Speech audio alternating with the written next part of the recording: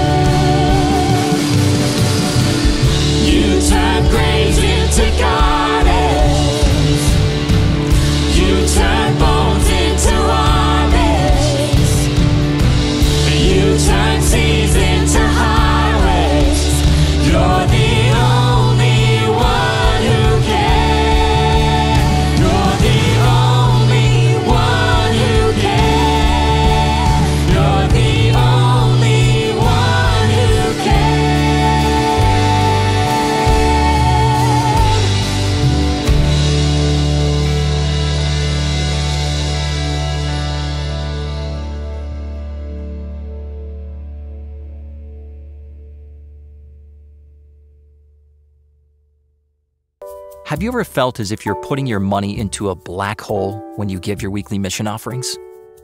Maybe you should think about it more as dumping your offerings into the river, not to get rid of them, but to help mission flourish around the world. Mission offerings don't seem to get as much attention anymore, yet they're still vitally important to supporting work around the world. Think of your mission offerings as a river flowing through the entire world, providing life-giving water to help sustain the mission fields. You probably know countries and projects that are supported by part of your 13th Sabbath offering. But what about the regular mission offerings you give each week? Where do they go? What do they support? And what do they achieve? You may be surprised to learn that your weekly mission offerings help support the work of about 400 missionary families around the world. In fact, 70% of the weekly mission offerings each quarter helps to support overseas missionaries and the international work of the church. Appropriations from the General Conference to World Divisions, the Middle East North Africa Union Mission, and the Israel Field help these regions build and sustain mission activities in their territories, like water irrigating fields when there's not enough rain. The remaining money helps various institutions and agencies that serve the world church. For example, it helps the compassionate medical mission work of Loma Linda University, the outreach of Adventist World Radio, and the humanitarian ministry of ADRA, the Adventist Development and Relief Agency. In recent years, millions of people from challenging areas of the world have found salvation in Jesus and have joined the Seventh-day Adventist Church. In 2018, every 22 seconds, someone became an Adventist, and every 4 hours, a new church was organized. Thanks to your offerings and the global mission focus, thousands of new congregations have been established in unreached areas and among new people groups. But after these new believers have been baptized, how are they nurtured? How do we make sure that their new faith is strengthened and they grow as disciples? Your river of mission offerings helps grow and sustain new work throughout the world. Please keep this life-giving river flowing. Thank you for your faithful weekly mission offerings and your continuing prayers for Adventist Mission.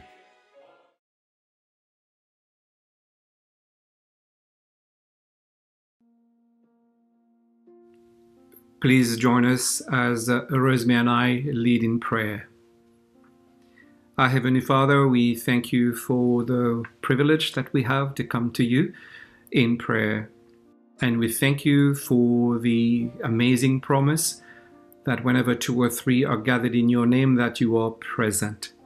So whether we are at our physical location at church or via Zoom or wherever we are, we just want to thank you that right now we can sense the holy presence of your Spirit.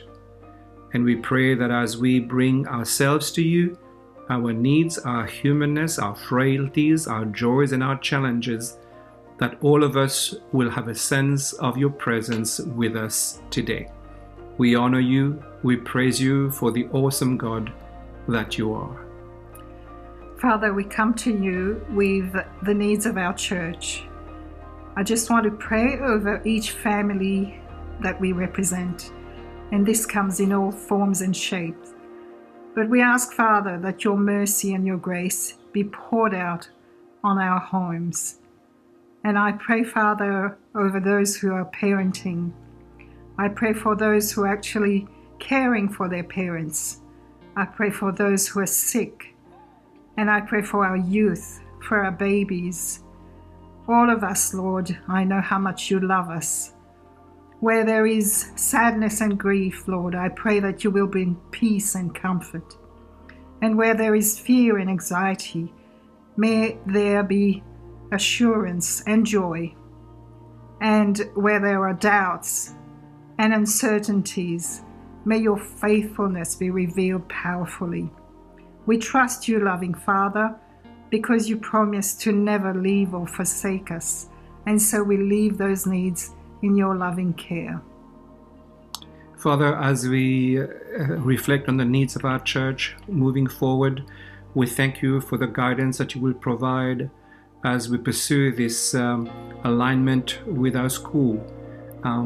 We have a vision, Lord, for a great model of evangelism, of impacting our community through our school, and we pray that you will provide wisdom as we move forward with the plans in regards to staffing and finding the right personnel. Heavenly Father, our hearts are with our youth, you know, and the church has been very intentional in that sense, and we praise you for our leadership. We thank you for Pastor Martin, for Dreen, and for DJ, and for the whole leadership team at Kellyville. And Holy Father, we pray now as we are about to enter into further worship, and as the word is open, may your Holy Spirit open our hearts and our minds to receive what you have in store for us. And we also, Father, ask that you will indeed forgive all our sins throughout the week, things that we are aware of and things that we even forget. But we thank you for the cleansing blood of Jesus that is sufficient and good for all our unrighteousness. And Father, we recognize your sovereignty, Lord. You reign over all the earth, and we ask that you may also reign in our hearts as we surrender to your will. Holy Spirit, continue to transform our lives so that we can represent you and advance your kingdom. So bless us today and anoint us with your Holy Spirit. Amen. Amen.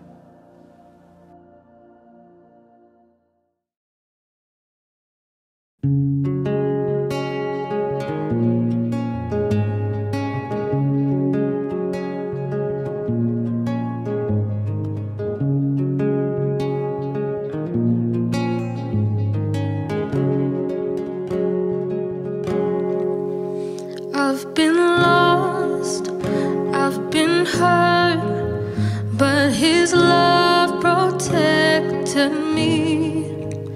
I found peace, I found hope. From my sins he set me free. He said, do not be afraid, for I am with you. I'll stand by your side, I'll help you grow. Oh, little child, let me hold your hand. I'll help you understand. Just like with Moses, just like with Job, you rescued Daniel, gave David hope. Your endless love covers all my sin and shame. For you took all the blame. Calm the storms, hush the winds, heal the crippled, fed the poor. Esther's star, Rahab's God, you shall reign forevermore. He said, do not be afraid, for I am with you. I'll stand by your side, I'll help you grow. Oh, little child, let me hold your hand. I'll help you understand. Just like with Moses, just like with Job, you rescued Daniel, gave David hope. Your endless love covers all my sin and shame. For you took all the blame. Just like with Moses, just like with Job, you rescued Daniel, gave David hope. Your endless love covers all my sin and shame. For you took all the blame, covers all my sin and shame. For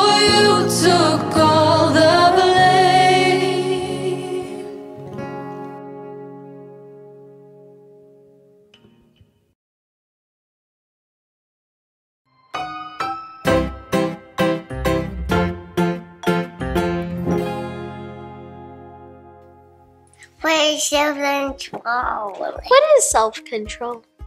Self-control is controlling yourself. Say if you really, really want something and you know you're not going to get it, controlling yourself is like not being sad about it or anything like that. It's like having control of what you're doing.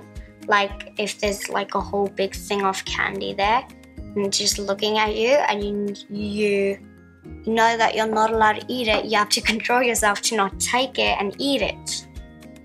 To not eat the whole tub of ice cream. Yeah, same with me. It means you like when you're angry, you don't like hurt people. Self-control is like learning how to to take over these like if you get angry or if you're like naughty, you've got to learn how to control those emotions or feelings, or if like you're not paying attention or you're being really distractive. Like you've got to learn, like self-control is knowing that when you're doing something wrong, you know that you're doing something wrong and you got to fix that.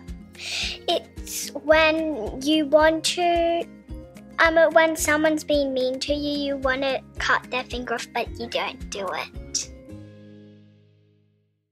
I have loved the explanations of the fruit of the Spirit by our kids. They've been so clear and simple, and today's especially. Thank you, Zara.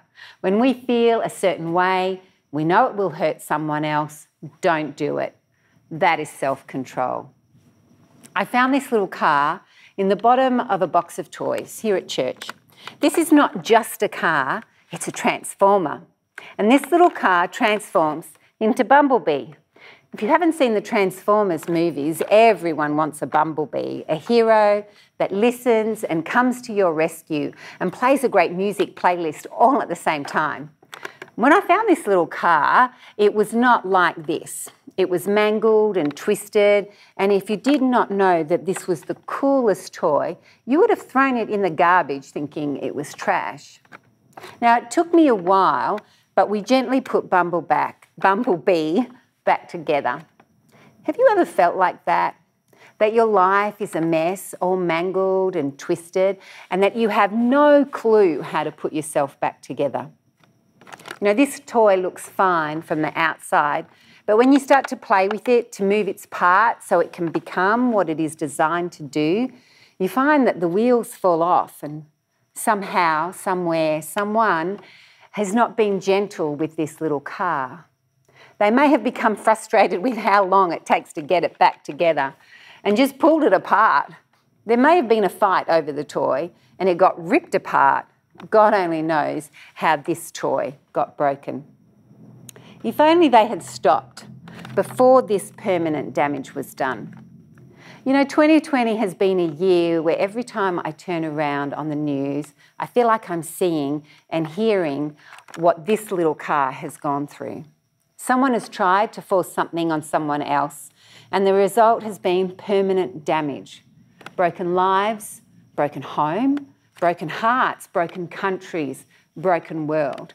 And if that was all that I listened to, I would be really depressed.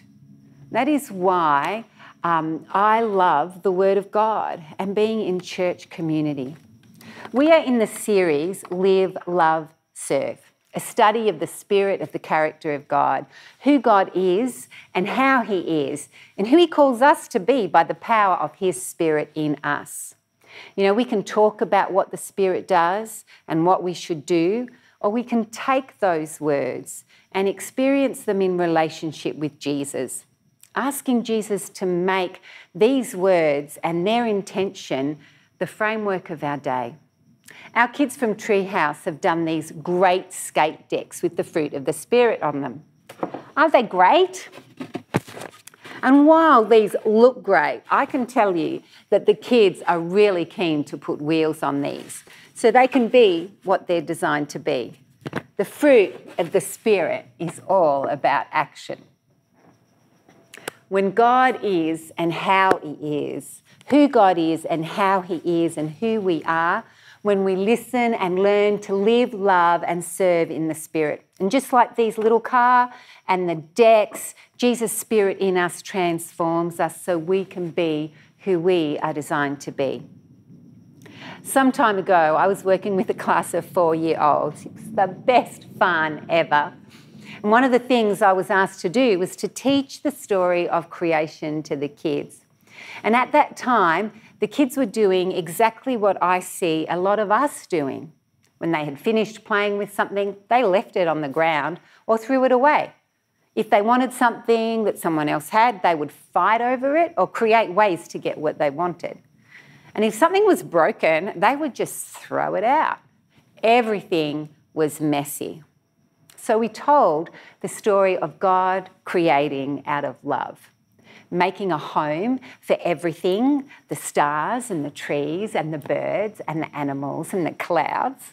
The kids' bags had a home in their locker, the toys had a home on the shelf, the books had a home in the bookcase, and the sand had a home outside in the sand pit, but somehow it was always inside. Everything had a home. Everything and everyone in the Garden of Eden was at home. And we were designed as God's children to take care of each other and the planet, to make sure that everything and everyone is at home. And this is what we are designed to do, take care of each other so everyone feels, knows that they are at home. And since the working out of that story in the kindy room, I've had a text written on a board from Psalms 90 verse 1 that says, "Lord, you have been our home since the very beginning." You know, home is that safe place, the place where we rest after the big adventure or the hard work of the day. It is the place where we relax and just be.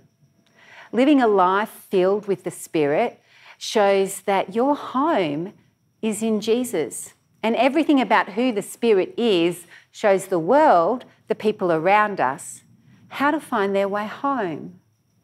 Now, from the very beginning, we were designed to live in love and serve. Looking around how our world, it seems the opposite is happening. You know, we are living in fear and gripping onto everything we can hold in case, we run out. Perfect love drives out all fear. And if we are exhausted from what fear is doing, it will kill us. Stop. Choose a new way. In fact, it's what we were designed for in the very beginning. Live in love. That's why living in fear hurts so much. It's not what we were designed for. We need to know who God is and who we are, to be at home with Him, to help out, to serve and to give, because God is abundantly generous and we can see His Spirit in us when we do the same. This is where we come to the last two virtues of the Spirit, the things that let us know this is Jesus here, and they are gentleness and self-control. The first Bible study that I chose to do was Beth Moore, Living Beyond Yourself, a Bible study of the fruit of the Spirit. And the following comes from the chapter on gentleness. Gentleness, translated from the Greek word, is praotis,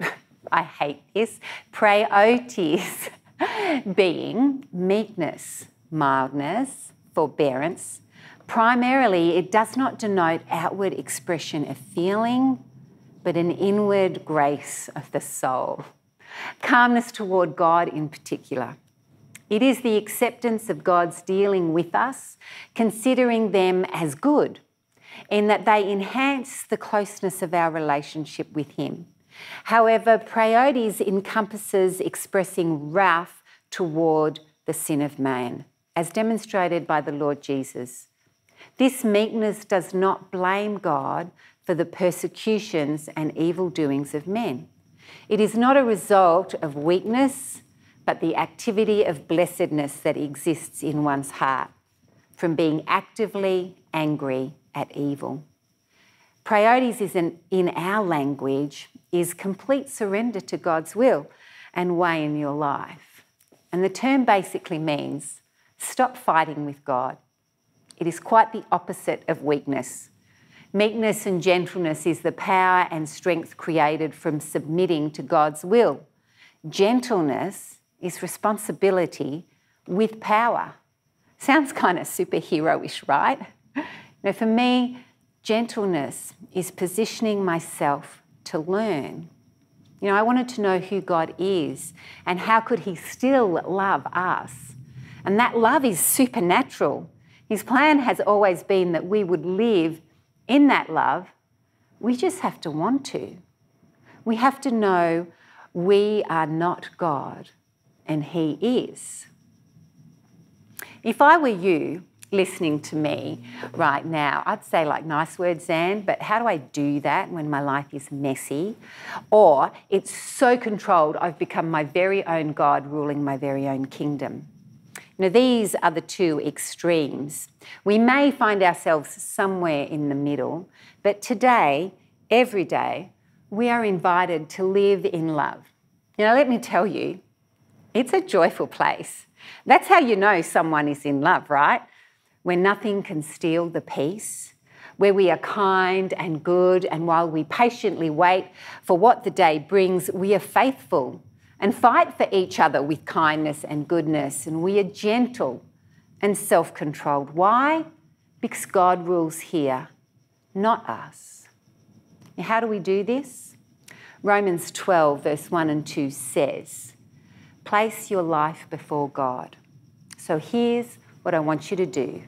God helping you take your everyday, ordinary life, your sleeping, eating, going to work, and walking around life, and place it before God as an offering. Embracing what God does for you is the best thing you can do for him. Don't become so well adjusted to your culture that you fit into it without even thinking. Instead, fix your attention on God. You'll be changed from the inside out. Readily recognise what he wants from you and quickly respond to it. Unlike the culture around us, always dragging us down to its level of immaturity, God brings the best out in us, develops well-formed maturity in us. You will be changed. We will be changed from the inside out, transformed. I was like this little car. I came to church and I looked okay on the outside until I would get pulled in this direction and that, and my brokenness would become evident. And in a protective reflex, I'd gather myself up and go hide somewhere until I felt safe to venture out again. And this kind of life is not fun, and it's not resilient or creative, and it's a knee-jerk reaction to pain and hurt, and it's exhausting. I would want to serve and help, so I'd come out and try my best, which was never enough. Then stuff would happen and I'd get hurt, and then I'd go back to feeling bad and wonder, why did I even try? And I'd go back to licking my wounds and planning on becoming a hermit. A never-ending cycle of disappointment versus desire. Until I met Jesus. And he said, let me help. Listen up, Sam. Just stop. I love you. Get to know me. And I did for some time. Stop, that is. You may not remember, but I do. I had this moment where I felt the Spirit ask me, do you love me? And my instant response was, yes, but your church is weird. And the reply came straight back, I didn't ask you that. Do you love me? And from that time on, I had this beautiful time of living, looking for Jesus everywhere, and he didn't disappoint. But we had been away, and when I came home, life happens, you get back into the routine, and I slumped back into the old cycle of things. But I had experienced something beautiful, and I wanted that to continue. So I decided to do a Bible study and checked out what was available, and I had no clue what to do. So I chose the cover that I liked the best, and it was this one. And I liked it because it had self-control in it, and I thought, hey, I need more of that. But it was the very last chapter, and I was like, you're kidding me. I have to do all of this to get to that. And the Spirit said, settle down, Zan, just do one page at a time. And in the book, this study of the Spirit, I got to know who God is and who I am and who I have been. And I have to tell you that there was times when I got up from this book and this book and I walked away because I did not like what I saw in myself. But love brought me back, gently calling me to something beautiful. And love led me through to the very last page where I cried when it was done. And I'm not a crier. We have so much brokenness that is causing us pain. And God says, let my Spirit help you with that. And he gently works his way in us, transforms us from broken to beautiful. The thing is, we have to want to, and we have to choose to. This is self-control. Self-control stops. And in this study, Beth says, love keeps us afloat and self-control keeps us anchored. Love lends us liberality and self-control provides the boundaries within which love can be unleashed. Proverbs 25:28 says, like a city whose walls are broken down is a man who lacks self-control. In the time of Proverbs, a city without walls is a city that is about to be plundered. Everything good in it taken somewhere else by someone else, and the city is left broken. Kids, I love you. You need to listen to your parents. Stop arguing. Listen and learn. And even if you don't like what they are saying, I'm 54 and I'm still learning this. So you should be way ahead of me by the time you're my age. Jesus has given all of us this beautiful gift of life to be lived in love. And he has asked us to share it with the world who does not know it. And what we have to do is stay true to who God is, not who we want him to be. We may want him to get rid of the annoying neighbour down the street, but that's not who he is. We have to know that God knows what is ahead for us, and he is planning for us to get through, to thrive, and bring as many people with us, even the annoying ones, and to bring us home together. Listen, I was not gentle or self-controlled by a long shot. Ask my family. My number plate to this day has 150 on it. And when it was on my four-wheel drive and I was asked, what does 150 stand for? I would say 150 ways to run you over if you get in my way. Never get in the way of a mum with a car full of kids in the school run. Just a little heads up. I look at it now as a reminder that Jesus loves even me at least 150 ways. My dad is a mechanic. It is who he is. He loves to fix things. Sometimes I even break stuff just so he has something to fix when he comes to our place. No, I didn't, Dad. I'm just joking. I know he's watching. Not only is Dad a mechanic, he has been a mechanic in a farming area. So you have to know how to fix everything from pumps on the river to trucks and tractors and all the machinery that is in between. In harvesting time, well, that's the busiest. It's hot and it doesn't end until the last crop has gone to market. And at this time, everyone is working hard. But back in the day when I was a kid, in the time of Holden Monaros and GT Falcons and CB radios, there weren't any refrigerated trailers. For people from the city, the trailer is the long thing on the back that all the stuff goes in. So the crops would be picked during the day and loaded onto the trucks and sent overnight, either to the Sydney or Melbourne markets, because it was cooler at night. And in a place that would stay between 35 to 40 degrees all summer long, it was the only time to travel. Now, kids, back then, most homes only had one phone for the whole family. I know, weird. How could that even work? Well, it did. And in our house, we had to ask if we could use it.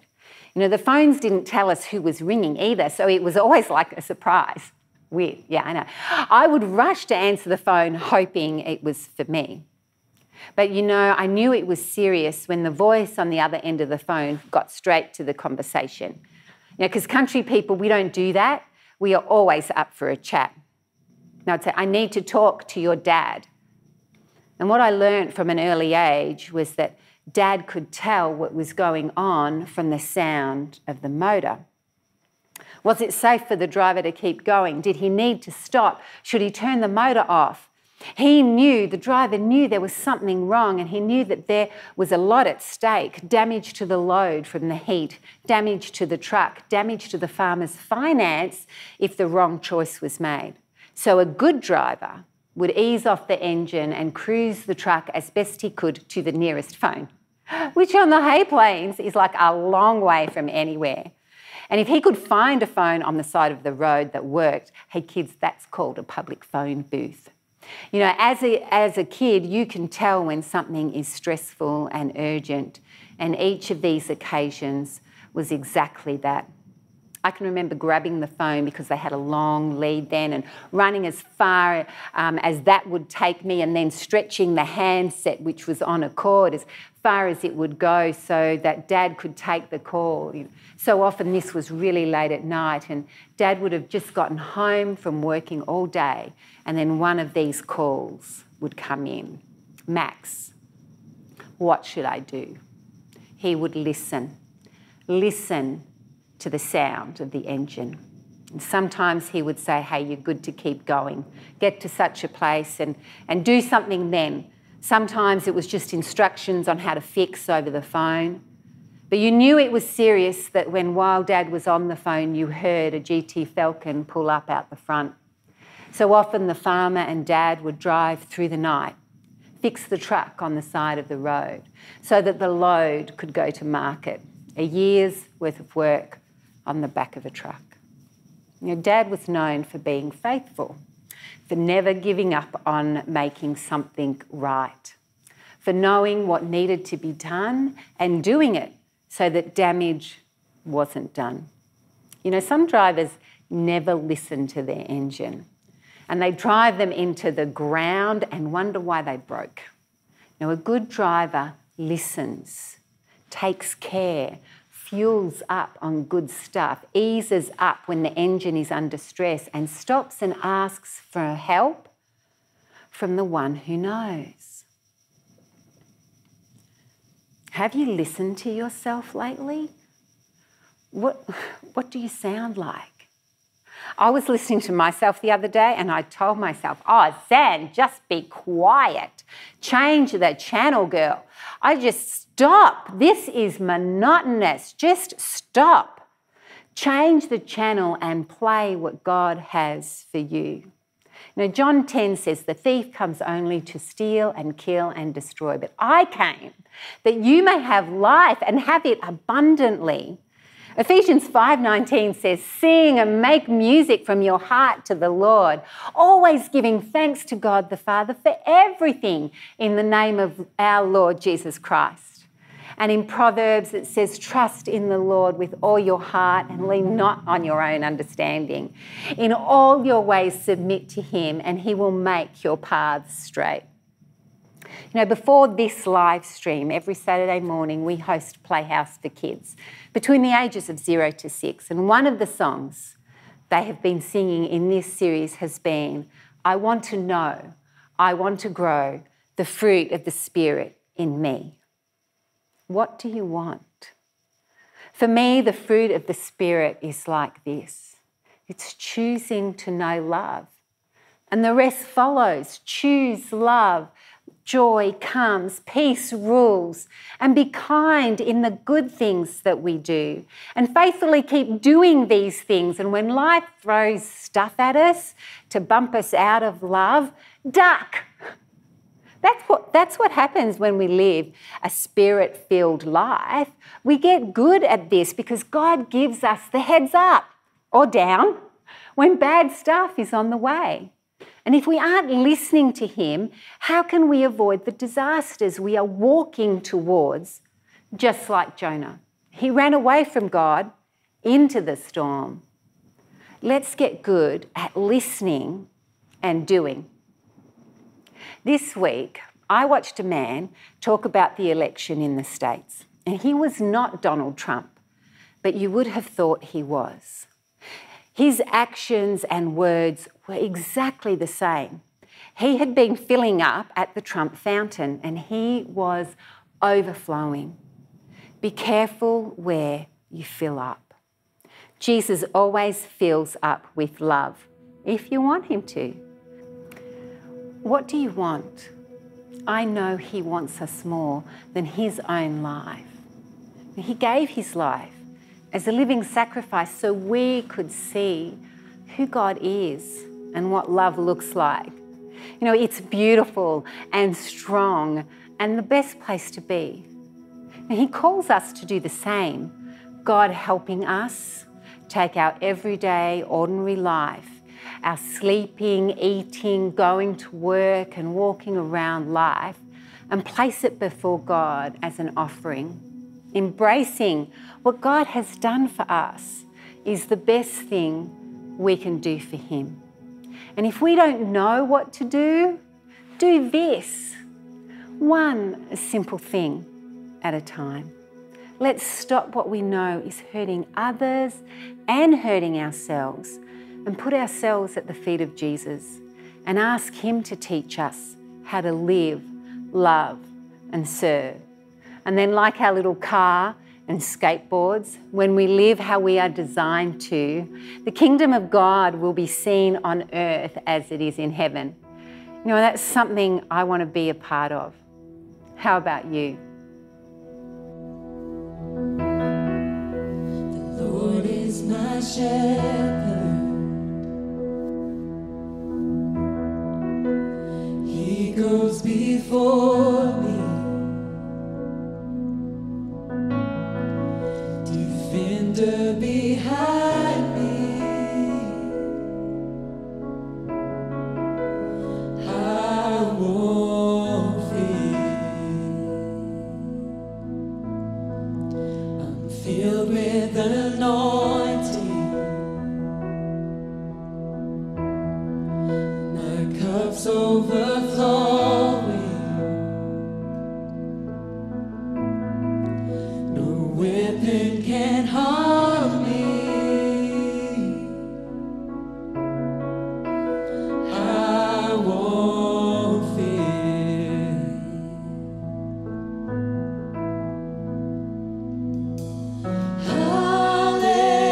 Hallelujah, I am not alone.